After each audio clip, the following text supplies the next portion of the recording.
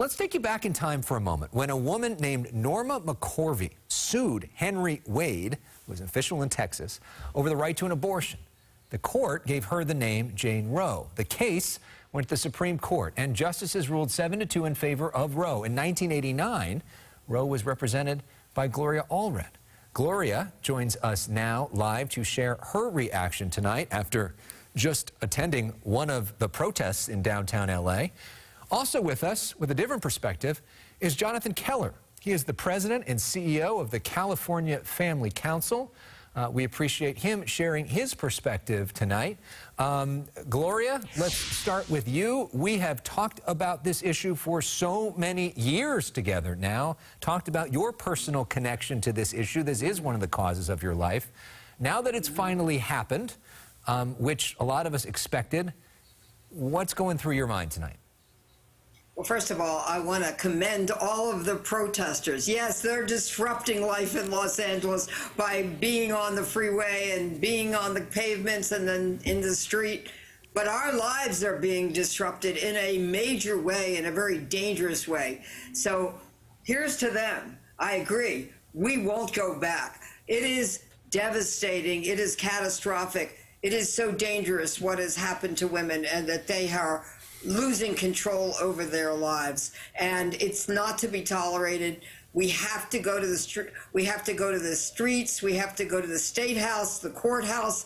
We have to go to the White House, and we have to take our country back from the extremists who do not trust women to make decisions about their own body, who want to control our bodies and who want to control our lives, and who are putting women and young girls' lives at risk. We will fight back. We will win. It will be a long battle, but I'm confident that we will win it. Jonathan, your thoughts? Gloria says this is dangerous. She says people that you support are extremists. Your reaction?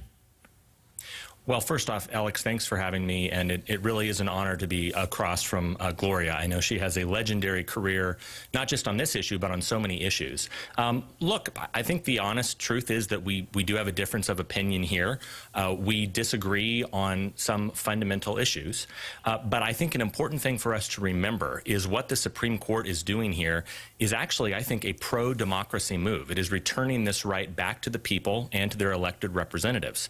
Now, what that's going to mean here in California, obviously, not a whole lot is going to change. In fact, we've already seen Governor Newsom and several other state leaders that are talking about expanding abortion rights in the state of California.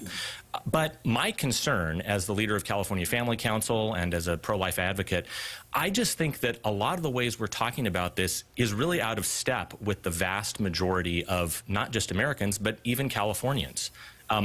This is an issue that brings up a lot of heat, a lot of tension. I was just at the Capitol in Sacramento on Wednesday. We had over 1,000 people in triple-digit heat for the second annual California March for Life. And it is absolutely true that there's a strong division of opinions on this. But that's why I think a one-size-fits-all policy from the federal government is just not a good idea. I think this should be left up to individual states. And even within the state of California, I think there is a lot of common ground. I think, for example, that most people in our state, they don't want abortion to be used as birth control. They don't want abortion to be used for sex selection purposes. I would hope that we'd be able to come together and find ways to reach across the aisle and provide pro-woman, pro-child, pro-family policies that are good for all Californians. Well, Jonathan, if I may respond, first of all, with all due respect, the family, the anti-choice movement, which calls itself the pro-life movement, which I will call the mandatory motherhood movement, is really not implementing family values in some states. For example, there are states that even if a teenager gets pregnant, and even if she wants to have an abortion, and even if her parents agree that she should be able to have a safe and legal abortion, that family will not be honored in that state. Their choice will not be honored. They will not be able to get a legal abortion in that state. So much for family values. And again, I don't agree that a fetus should have, or that even a fertilized egg should have more rights than an adult woman. Yes, we're pro-choice in California, and we are darn proud of it as well. And we fought to make this a pro-choice state, and we are going to make sure that it stays a pro-choice state. But what about all the other women and girls' lives you are placing at risk? Let's not live in a fantasy world, Jonathan. There are people who are going to have abortions, but they're going to be illegal, they're going to be unsafe abortions, and they're going to die from infections, or they're going to die, or they're going to be maimed. And, you know, this is not right to put a woman and a young girl's life at risk. Poor women and young women and rural women and women of color, you know they don't have a voice. You know they don't have power. And now they don't have rights to control their own body. And that is wrong and cruel and dangerous. Jonathan, your response? Well, you know, it's interesting. One of those states that is full of a lot of poorer women, especially women of color, is Louisiana. We had State Senator Katrina Jackson from the state of Louisiana speak to us on the steps of the Capitol just this last Wednesday. Senator Jackson is an African-American woman, but she's also pro-life. And I think that we really can have a difference of opinion on this. We don't have to, I think, demonize each other. We don't have to attack one another. And I'm actually grateful to see that in many parts of the country, the life issue, the desire to try to protect both unborn children, but also their mothers and their families, it really can be a bipartisan issue. I think this is something that there's a lot more that we have in common as Americans. I think nobody wants to see young people faced with a difficult pregnancy. Nobody wants to see a child born into a home where they're not going to be loved and taken care of. There's a lot of common ground, and I think what we need to do, I know it's hard on a day like today, but we need to try to find ways to tone down some of the rhetoric and hopefully reach across the aisle for the good of families and communities.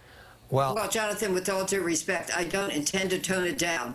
I am not going to be silent in the face of injustice, and all those protesters and marchers that you're seeing are not going to be silent while you decide what they can do with their own bodies. With all due respect, sir, again, you will never be pregnant. You never have been pregnant. You don't know what it's like to be pregnant. You don't know what it's like to be a single mother supporting children and not able to afford another pregnancy and to deliver and give birth and support another child. You have no idea what that is like. You don't know what it's like to have to undergo an illegal abortion.